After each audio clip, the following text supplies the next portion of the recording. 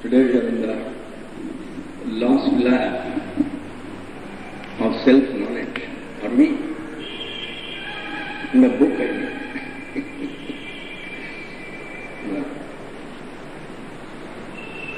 I'm reached 67 again, we have almost talked about it.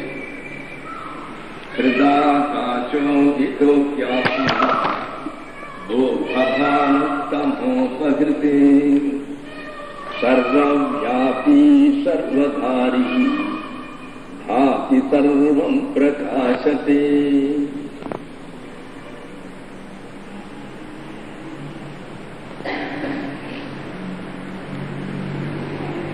Winners, Bodha Brahma, the sun, namely the ultimate knowledge of the Supreme Being. What does it do? Bodha Brahma. What does it do when it comes? Tamopahutta. The moment this knowledge arises, simultaneously all the darkness vanishes. All the ignorance vanishes. The moment the knowledge comes, what is that knowledge? The knowledge is not of astronomy, it is not of anatomy, it is not of physics, it is not of chemistry. It is as to who we are, what is our real nature, who am I? So that is the real Bodha. There is no use of knowing everything else, finding out. There are people who get their PhDs after spending 8 years of research on a cockroach, sitting by the side of colonies of cockroaches. Somehow I think it's all a waste of time from some point of view. And then they get PhD in cockroach. So, it is better that we see what happened, I tell you. The Lord has deluded us in the multifarious form. It is the unity in diversity. So now if you want to analyze all those parts which are coming to us in delusion, you will never reach the end. This is not only the theory of Advaita, the great Buddha theory is that. It is called Kshanika Vijnanavada. Kshanika Vijnanavada, it is your knowledge which goes and takes the shape, the various shapes it takes. It is that consciousness which has taken various forms to delude you. So what is the use of looking at it? Turn back, come back to the knower, come in the reverse direction. That is what is called as vichara. Vichara means we say contemplation, meditation, cogitation, reflection, but all these are wrong. Vigataha, charaha, vichara, viruddha, chara. Chara means movement, viruddha means the opposite direction. So, you can get only by vichara of the flower. What is my vichara? Do not go into this flower, turn back. Who is it that is seeing this flower? There is actually the Brahmastra of Bhagavan only, finally. The answer will be I am seeing it. The next question will be, who am I? That's all. So, that is very essential, that is the only way. So, the entire ignorance, it goes away and the sun comes. See, both are exactly simultaneous at the same time, but the one never meets the other. The sun and the doctors have never met each other. Doctors went compliant to the Creator, not Brahma. Sir, wherever I go, this sun is pursuing me like anything. I have no place to hide. It becomes a problem for me. Is it so? He calls the sun. Hey, Madam Doctors have been complaining that you are pursuing her. And son said, I have never seen that madam at all. I have been hearing about her a lot. I very much wanted to meet her. But whenever I come, she goes away. I have never seen her in my lifetime. How can they ever meet? They have never met each other. Similarly, the light and ignorance have never met each other. Knowledge, the moment it comes, it disappears. It vanishes into the thick smoke. Tamopahati. Then, what happens? The real Atman comes out. The ego goes away. See, Bhagavan has written that Upadesh Sara in a beautiful way. At the end he will say, when you pursue the ego, that ego I goes away. Finally the real I, which is always going on telling I, that alone is left. This basic I is that integral, that universal I, that alone is. It is the universal which acts. The individual is a puppet in his hand. But the ego, which is a non-entity, it comes and takes all the credit for all that goes on, saying, I did, I lectured, I wrote the poem. Who wrote the poem? Who lectured? You may all remember when the great Ganapati Muni was one of the most ardent devotees of Bhagavan. There were two who come, who get the right and the left hand place of Bhagavan. One was the great Murugana, the other was the great Ganapati Muni. Both were equally great. You cannot compare them. It's impossible to compare this great men. Both were equally great. One was a scholar devotee in Sanskrit, the other was a scholar devotee in Tamil. Both were unparalleled. Then what happened? Ganapati Muni wrote 1,000 poems on the Divine Mother. He had set a date. And he told Bhagavan, on this date this book will come out. But then, out of 1,000 slokas on the Divine Mother, that too on long meters, he could do very little, about 300 or so. A good number were left, more than 500, 600 were left. And tomorrow morning was the 0 hour when it has to be given. So the previous night, Bhagavan Ramana is sitting inside the Virupaksha cave from there throughout the night, and Ganapati Muni is sitting by his side, and there are 3 or 4 his disciples. He is simultaneously dictating to 4 people. He will dictate the first line quickly to the first one, quickly the first line of the second sloka to second one, the third sloka to third one. So each one will write one stanza and he will dictate the second line for this, the second line, third line, third line, third line, third line. 4 slokas at a time he was dictating. And early morning, by 4 o'clock or so perhaps, he finished all the 1,000 slokas. Night about 500, more than 500 slokas were composed. On the spot, he would never think. You know the difference? When we ordinary people, scholars, when we want to write poems, you know what we do? Laukikanam tu vakyanam vacham artham vag anvartate.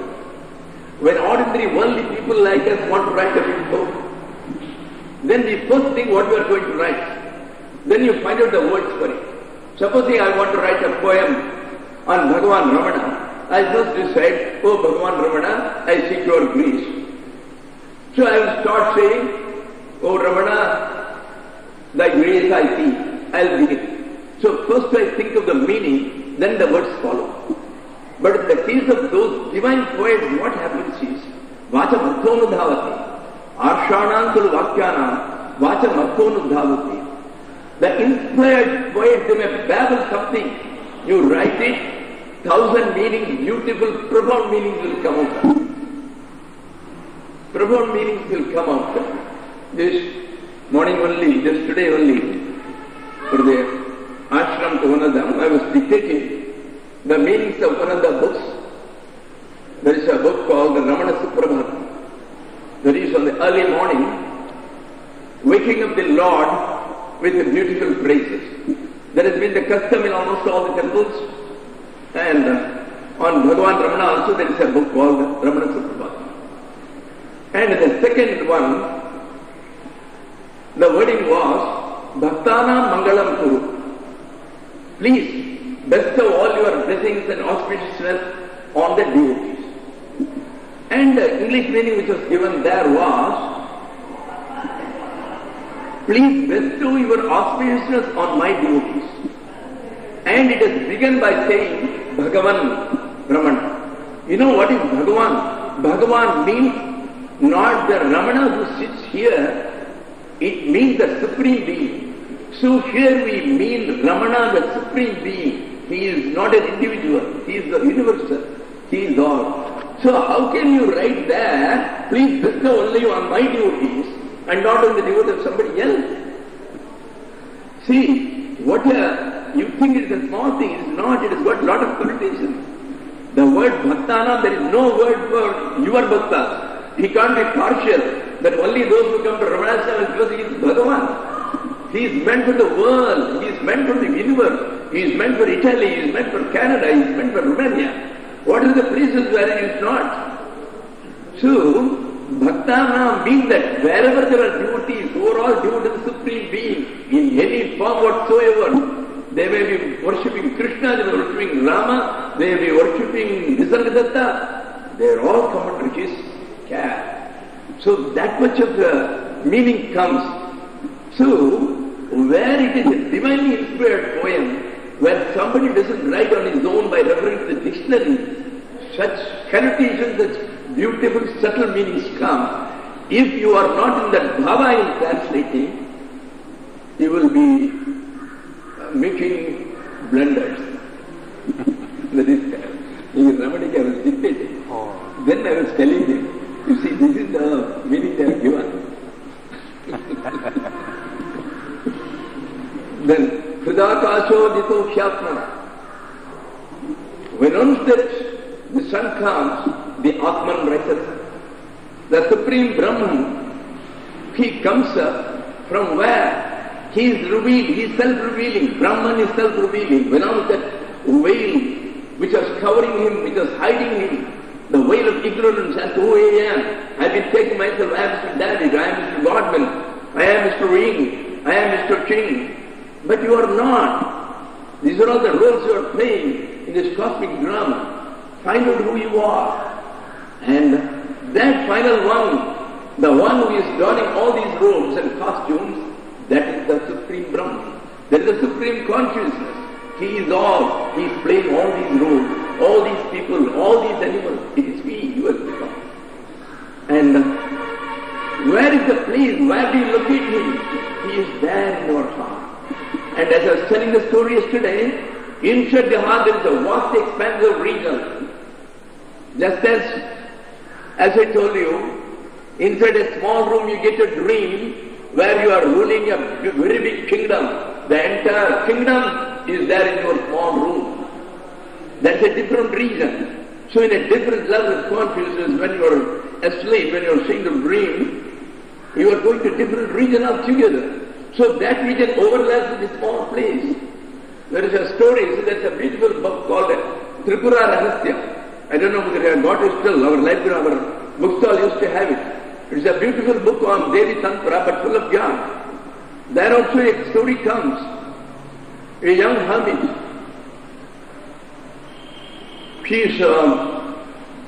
She meets a king's son and they become friends.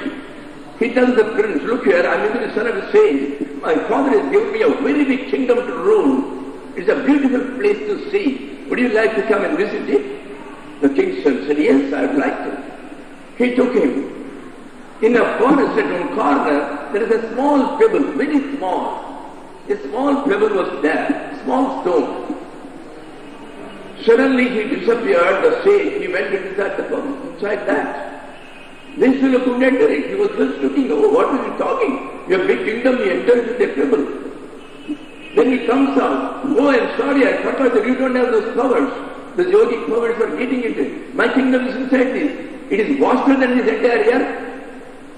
It is vaster than this entire earth. He says, come on, I'll take you through my own yogic powers. Suddenly he finds them inside the pebble. Inside the pebble was a very big kingdom.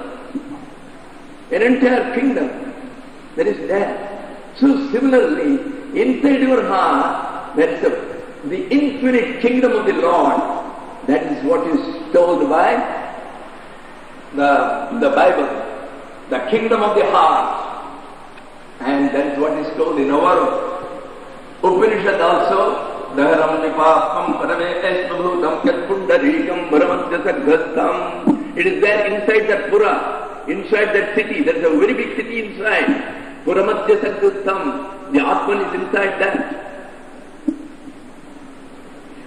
And, oh, then that means he is only in that place. No, he is also Sarvavyapi. He is everywhere. He is there. He reveals himself to you from that location, but he is everywhere.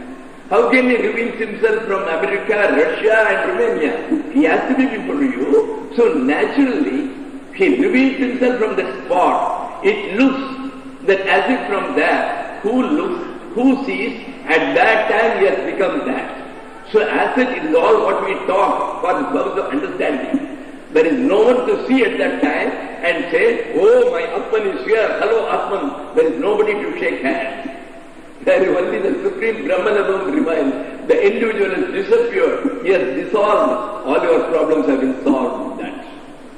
So, where is the question of anybody there to say hello to the Atman? He comes alone. No one comes because there is nobody to welcome him. There is there. But these are all matters in which we present things in order to try to get an understanding of it. I don't know, finally it might end in a misunderstanding. I can't say.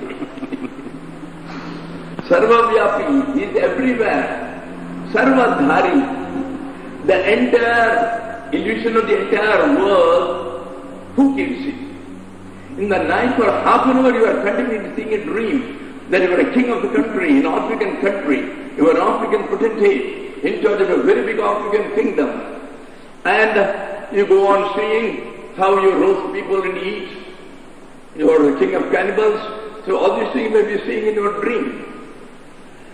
Half an hour. Who keeps the dream alive for half an hour? You.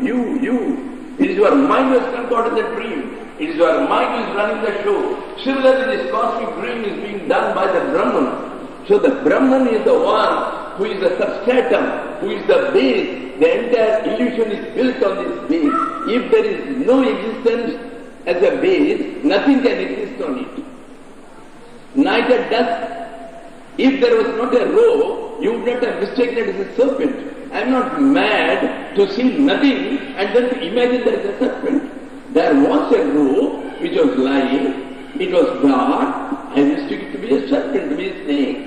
So there has to be a base. Then who is the base for the entire illusion of the world? It is he, it is the Brahman. He reveals himself to you. Sarvadhari, Bhati, he reveals himself. Then Sarvam Prakashate, everywhere there is effulgence. The Jivan Mukta is effulgent. All around him there is effulgence. Whoever comes to him, he bathes in that effulgence. Paul Brenton came, Friedman came, they all basked in the effulgence of Bhagavan. That's all. All their doubts were resolved without being asked. I'm told that Paul Brenton also he came with 20 questions to ask Bhagavan about his work, relationship and all that. And people were sitting quiet. He said, oh, this is silencer. I can't ask him first, I'll ask him after that. Then he found this silence was going on. He said, let me check up in the meantime. There will be sufficient time to ask the 20 questions. Let me find out which are the questions for which I already know some answers. So I did not ask. Read the first question. The answer came fast in his mind. Oh, I know this, my Lord. Why should I ask? Pick it off. Second question he read. Back came the answer. Oh, this also I know. He ticked it. Third question, the answer came flash. All the 20 questions, the answer flashed. When he finished ticking, Bhagavan broke his silence and asked in Tamil, Ibravadana inna irka. Only this much or have you got more? He was answering. Silently from heart to heart. It is the language of your heart, not the language of your country. That is what happens at that stage. So Sarvam Prakashate, everywhere he throws lights and he himself is effulgent. Now we come to the last. It's a very beautiful poem which sums up the effects of seeking that Brahman, seeking that Atman, finding out who am I. And it compares the path to all other paths. How easy is it? compared to the various paths of ritual, going to temples. Yes, they are all paths. We do not condemn them. They are equally good paths. But they are taught to us. They take a long time before they can fructify into the realization of the Atma. So, here he gives a beautiful summary as to how easier it is than many of the other things. Digdesha kala janapeksha sarvagam shita dihan nitya sukham niranjanam yasva tirtham bhajate vinishkriyaha Satarva visarvagato mruto bhave. Again, Digdesha kaladi anapeksha sarvagam shitadihan nitya sukham niranjanam yaha swatmatirtham bhajate vinishkriyaha satarva visarvagato amruto bhavet. Swatmatirtham bhajate. See, in this world, in Sanskrit there is a word called tirtha. We go on a pilgrimage, we go to Kashi in order to take our bath in the Ganges there. It is considered as very holy and sacred. A person who goes, they say, all your sins committed up till that date they are wiped out. You may get new ones later on. So, similarly, Kaveri River, it is also very famous in the south, in Tanjore, Tirunappalli, in all these places you will find the big Kaveri in Karnataka, Mysore, the Kaveri River is flowing, it is also equally holy. So all these holy waters, whereby taking a bath, you are supposed to wipe off your sins. Not only that, the various Puranas, the various mythological accounts connected with each place. There is a Purana for each place of pilgrimage. They are called Sthala Puranas. We have got 3,000 such Puranas. They all contain how originally which sage came over there, how that particular place of pilgrimage happened to be first founded, by whom it was founded, under what circumstances. There are big stories about it. Like that you have got as many temples as there are in India, so many Sthala Puranas are there. Many of them have been lost and still there are many. So, they all say, if you bath in the Ganges, later on, even if you see, nobody will get moksha immediately, even though it is told as a matter of contagion. Unless only through Jnana you can get it. Take it, no amount of rituals. You go to the Ganges and the Ganges, you can't get your moksha, you can't get your liberation. Unless you attain that knowledge of who I am, that's the only way. So Jnana is the only way. Again and again, all religions, they place emphasis on it, only the knowledge. So, but all these things, if we go to the Ganges, they say, you can go to a good region. After death, you may call it the heaven. We call it the seventh heaven. There are several heavens. So you may go to the Maharloka, you may go to the Janaloka. There are so many such planes there. In each plane there are differences. One is a 5-star region, another is a 4-star region, just like the 5-star hotels and the 4-star hotels. Differences in the enjoyments, the gradation of the enjoyments you get. So one can go. But which is the best of the places of such pilgrimage? Which is the best of the tirthas? These holy rivers, why are they called tirtha? Tirtha has come from the word tarati. Tarati means the one who goes across. So tirtha means that which takes you across, which makes you cross the ocean of samsara, the phenomenal world of relationships which we have created in this world. And as a result, you are in trouble, you are having hardships, you are having sufferings because of your relationship with people. I lose somebody, then I say that all my life is lost. Oh, my son is gone, my wife is gone, my grandson is gone, my grandfather is gone. And immediately you feel as if the entire earth has fallen under your feet. This is what happens. All sorts of hardship arise. Who asked you to establish a relationship? He is one person and you are another person. You are a different soul and he was a different soul who came over here. with their respective conditions.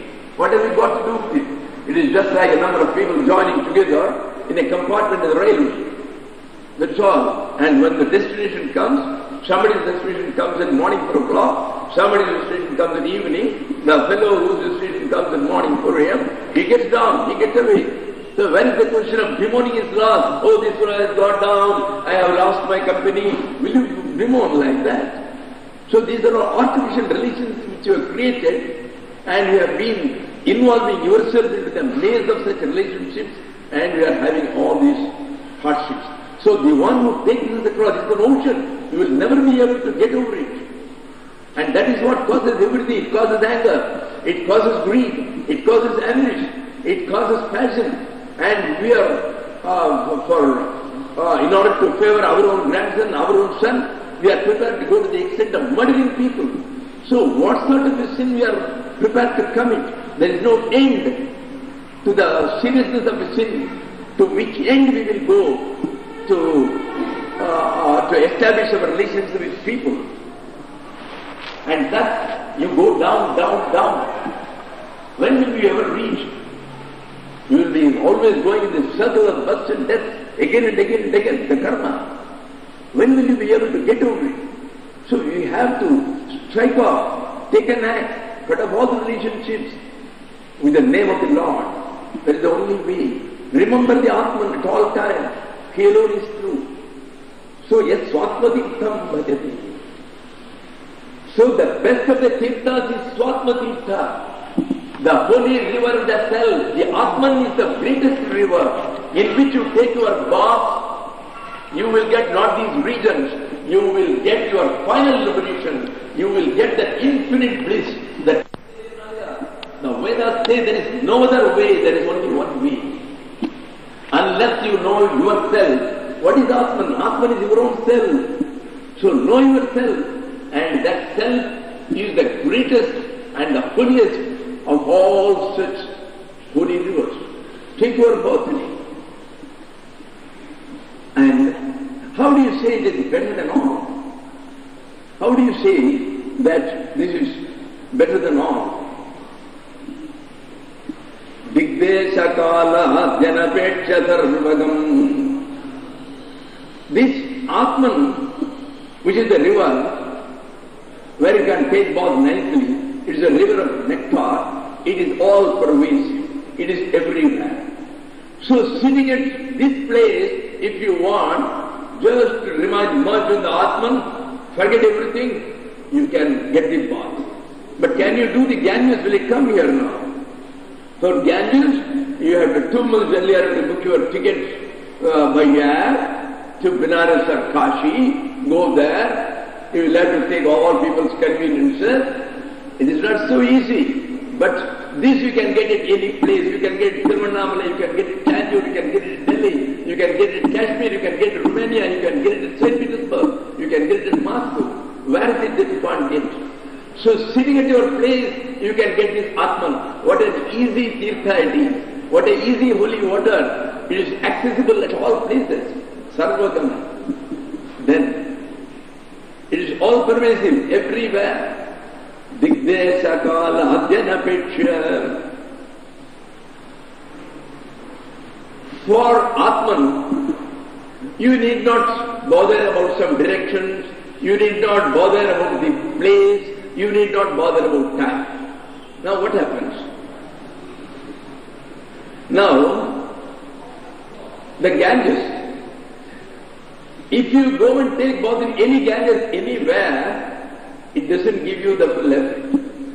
They say the Ganges starts in the Himalayas in the north. It flows towards the south. But in between, in various places, it again turns into the north. There it is called the Uttar Ganga. That is how it happens in Uttar Kashi. That is how it happens in Benares. And that is why those places are considered holy. Wherever the Ganges goes back and returns to its source, like it doesn't return. Temporarily it just curves as if it is going back towards north. So wherever the direction of the Ganges it changes, there the waters are holier than any other places. So one has to go all the way there. So, your getting that punya or the merit depends on the direction of the Ganges. So, this ritual involves finding out whether the place where you are going, whether the Ganges is towards the north, towards the south. So, they are all dependent on these directions and pointers. Are there any firm things? You say west. Can you tell me, sir, this west, from which place it begins up to which place the west goes? Can you tell about north? From which place the north starts, up to which place it goes? Then what is this concept? It is all man-made concept. Without either tail or end, just for our convenience, you just said that this is north. This is not me, does it start from me? Then this is all different. And for you, it starts from you. For her, it starts from there, north. So can there be several sources or not? Where does north start? Does it start from this wall? Does it start from this pillar? For each person it starts from where he is, that's all you can see. That's all. Up to what it goes, you don't know. The entire thing is all concepts. So these baseless conceptual things, on those rituals are all based. For Atman, it is not based on any conceptual things. Dik means directions of waters. It doesn't depend. Anapeksha. Anapeksha means irrespective of, without regard, disregarding. So this Atma Tirtha has got nothing to do with them all. Irrespective of the direction. You need not find out whether Atman is turning towards the north or Atman is turning towards the south. Wherever you are, the Atman will reveal itself. It is everywhere. There is no question of direction for it. Then, Desha, place. So, obviously, you know, the place has got something to do where Ganges cannot come wherever you want. So the Ganges happens to be somewhere else you have to go. So it is dependent on the place. You can't get it where you want. Then Kala, the time. There are specific times in a year when if you go and have your bath, it produces very good results. If you go on other days, it doesn't have that time. See, for instance, the days of no moon, we call it the Amavasya day, when the moon's visit is only one single. On such dark days, if you go, and there are also special Amavasyas. So you get it every month once. There is one no moon day. But there are certain Amavasyas in certain months which are considered especially sacred. They call it Somavati Amavasya. And like that there are times or Deepavali Amavasya. On those or Sivaratri. So if you go on such days, then the effect is much more and you get the merits. So it depends on certain times when you have to go. Atman, 4 a.m., 5 p.m., 12 noon, whenever you want you can get it, provided you have the will and you do all this process, that's all. So it is not dependent on anapeksha, without any dependence on these factors like the quarters, like the place or the country and the time. Anapeksha, without dependent on all these things, disregarding all these things. Then, Shita Dihati. So, alright, from the south, here we are accustomed to a fairly hot climate. We have got only 2 seasons in this part, southern part. One is called the hot season, the other is called the hotter season. There are only 2. We don't have winters. But in the hot season, if a slight breeze comes, we immediately cover up ourselves and we say, oh, it's cold. This is that.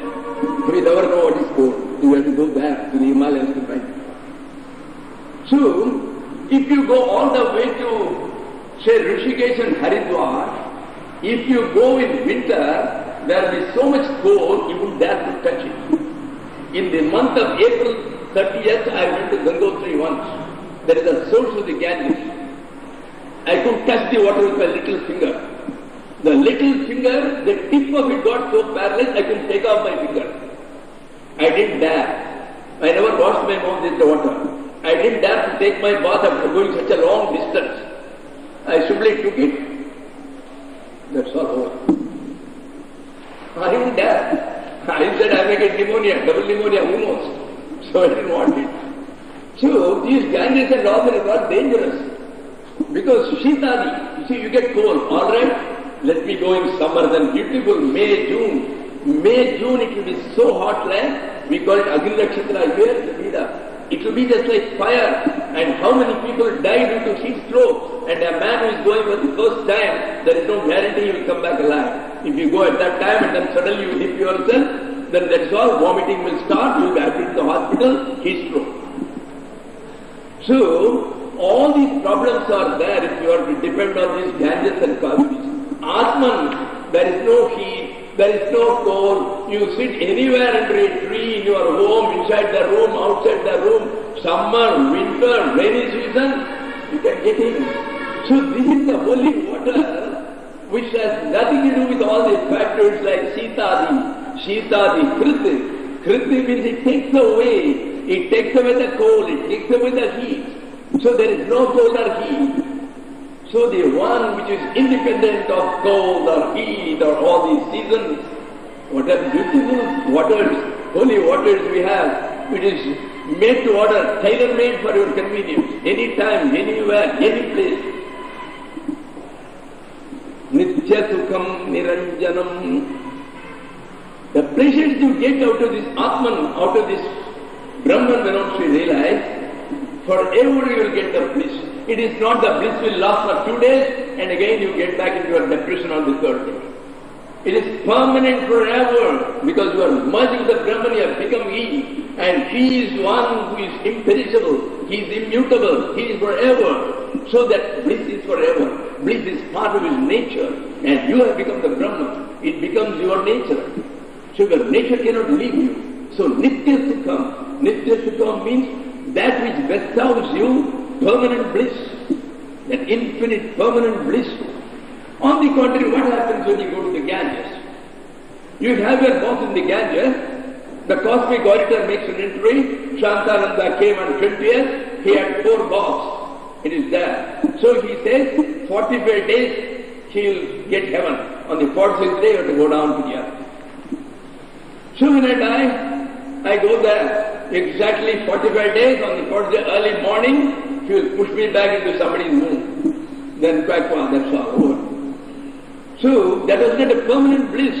You went there for 40 days, 30 days, just like sometimes you win a lottery ticket, they will say trip to India and back. You come to India for 10 days, they'll dine you, wine you in a nice hotel and then they'll say, sure, get out. Otherwise you live on your own. That's all. So the same thing happens in the case of all these big regions of the heavens. It is all not permanent. It's only temporary life for a short period. While the one who abides in his Brahman, in his Atman, in his self, the one who is goes on finding out, who am I? This is not my role. I am existence. The body may go but I exist. Just like the bulb may shut into pieces. The electricity continues. The electricity doesn't die. There is not even a small scratch or a bruise on his body. So the Atman remains unscathed at all times. It lives forever. Then who am I then? Who is the Atman? Can I see myself? What's my real figure? Let me take off my costumes. Let me go into the final room. There is a special name. The green room. Let me go back to the green room and take off all these costumes and find out who am I really? Am I David who is acting as David in this world? Am I Godman who is acting as Godman in this world? Am I Shantananda? No, you are none. There is only one who is taking all these things, you will find that Brahman. It is the final cosmic principle. He loves to act in all the roles. All the roles are him. There is nobody but him. Shitatikam Nitya Sukham Niranjanam. Niranjanam means absolutely immaculate, untainted, unpolluted. Now, so many people have seen the paper that the entire Ganges is polluted, so many chemical industries in between, they are putting all their effluents into that, and so many gutters of so many fine cities, they are all finding their place in the Ganges. The Ganges is highly polluted. So you never know, after going and nicely having your badges, you come back, Dr. Alagappan says you are having typhoid. Ciprofloxacin for 22 days. But once you go into the Atman, there is no fear of pollution, man. No anti-allergic tablets are required. No antibiotics are required. You come back fine. You come back finer and healthier than when you went into it. You will never come back. That is the only thing. You will be there only. Unfortunately, our words come according to our habits. So, Niranjanam, it is absolutely unpolluted. You can't find a single speck of dust. Immaculate. Spick and span is the Brahman, that final place where you will reach. It is untainted. There is nothing there at all. There is no greed. There will be no anger. Because you find only yourself in all at that time. You are one. You get a holistic picture. Nobody is different from me. Even an ant is not different from me. The ant is my own role. I have taken the role of an ant. Then, where can you have enmity? Where can you have greed? Where will you take revenge? No revenge. No anger. No greed. No envy. No jealousy. On whom are you going to be jealous? It is you in that form. Is the ant going to be jealous of you, or are you going to be jealous? See, that is a very fine thing. It is only a man who is jealous. You see the trees. One tree is very tall. One tree is so small. Have you ever seen the tall tree ever cavilling at the other one and saying, "Oh, you shorter, how is it? You are a vamana, you are a short man." Or does the dwarfy tree ever see how big he is, when will I become like that? No, it is only a man who is jealous and envious. All these things, they are far better perhaps. They are never envious of each other. So Niranjanam, unpolluted. Then, how should you approach this water? See, when you approach the Ganges, you don't go with your pants on. Huh? You take it off, you wear a small towel. So similarly, what are the preparatory practices, prerequisites required for taking a bath, a plunge into that river of Brahma, into that infinite river? Nishkriyaha. The only condition is leave off. Nothing absolutely here we have got nothing to do. Don't say, I got this duty, I got a duty towards the country, I got a duty towards my friend, I got a duty towards my son. So anybody who goes to the Ganges, he doesn't stay in Kashi, he has to come back. Oh, my son's marriage has been fixed after tomorrow, so I have to rest. Or he will say, oh, I have got a letter that my great-grandmother is in the hospital, she had an accident and she is undergoing an orthopedic surgery, so I have to rest. But here when you go to the Atma Tirtha, you leave everybody, you leave everything, there is no duty at all. The only duty imposed on you is find out who you are, that's all. And then you plunge into that water, irrespective, without any regard to anybody in this world. The entire thing is all a list of illusionship. Who is there for you? For whom should you care? Care for yourself. If you care for yourself, all are your dreams. All the people are your dreams. That's all. You see, there is a beggar woman. She was having a dream. In the dream she found a great prince came and she just took her on his horse and he was going, riding. She asked the prince, "Hey prince, where are you taking me?" He said, "Look here, this is your dream. You tell me where should I take you. It is you who have to direct. It is your dream, not mine." So, the entire thing is your dream. So, the grand nanny was yours. It is all your dream. You are the only reality. And now when you are restricting yourself to the only reality, where is the question of anybody? There is no duty. Satya karyam na vidyate. The Gita says, for a realized soul, he has no duty towards anybody. Not even to the world. He is not here to do anything for you because you don't exist for him. It is already he does it. See, he tries to play the role in the drama. And sometimes what happens is, the director who is taking the drama, he comes and joins the drama. That's all. It is like that. Vinishkriyaha. So leave off all actions When one should take a plunge, sarva, you become all-knowing. You have known everything. You know what is what. You know this is all an illusion that I alone exist. So that is all to be known. What else is there to be known? That is all. That is all. That's all. So sarva, he becomes omniscient. Then sarvagataha, he himself becomes the Brahman. So he is everywhere, all pervasive. Where should he go?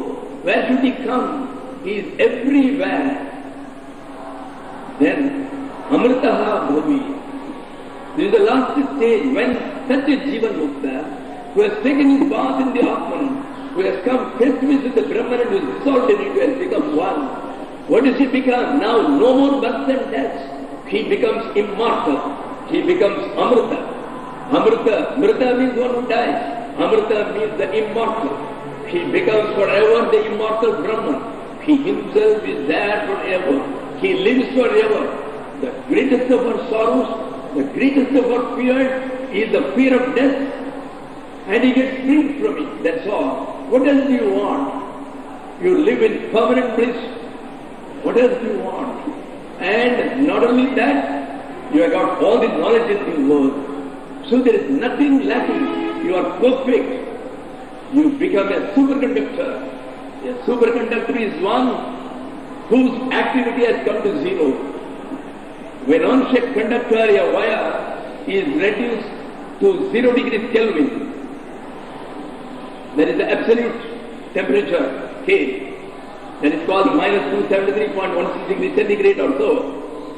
When it is reduced at freezing point, all the electrons are in a perfect condition. There is only one perfect condition. Imperfect conditions can be many.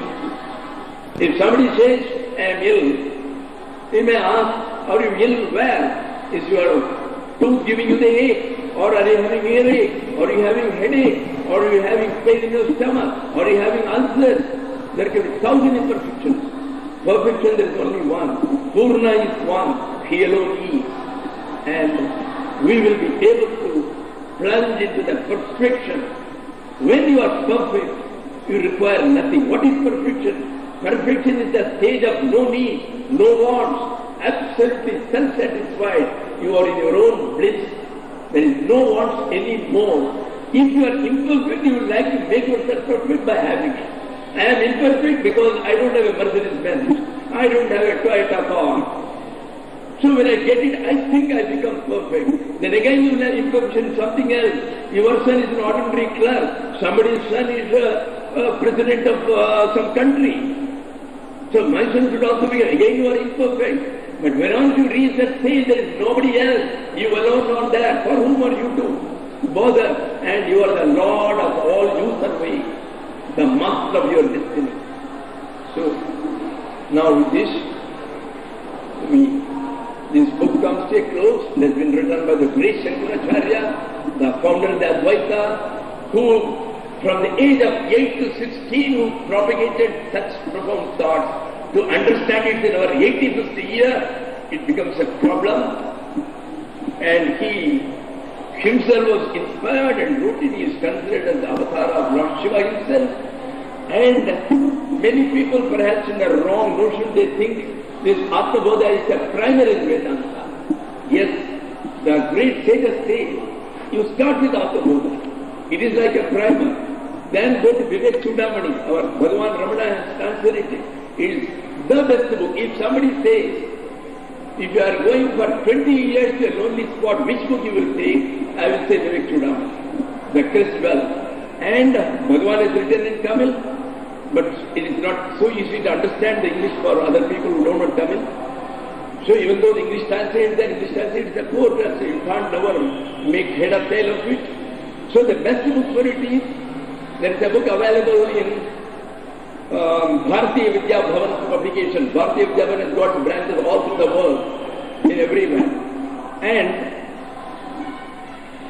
the commentary is of Chandrasekhara Bharati, one of the ex-Shankaracharyas of Sringeri, who has written such a beautiful commentary in Sanskrit, very, very clear and lucid, limpid, And that has been translated by another great person called Shankarananda, who is a great grand disciple of Ramana Maharaj. Finally. He was a Shishya of M.P. Pandit, M.P. Pandit was a Shishya of Ganapati Muni, and Ganapati Muni was a Shishya of Bhagwan. So that Shankarananda had translated is one of the most beautiful commentaries. Don't go by this Shivananda, Ramananda, Krishnananda, Chinmayananda, Shantananda, no commentaries. The best commentary is that available. It's available in our library too. It's available in most of the places. So, and then you go to the top ranks, the Prasthanatraya, the Gita, the Upanishads. They are considered the topmost in our Bible. They are the three, the triad, the canon, the triad canons. Finish up. Again you come back to Atma Bodha. Then you will appreciate how profound it is. Start with it and end with it. This is what people say.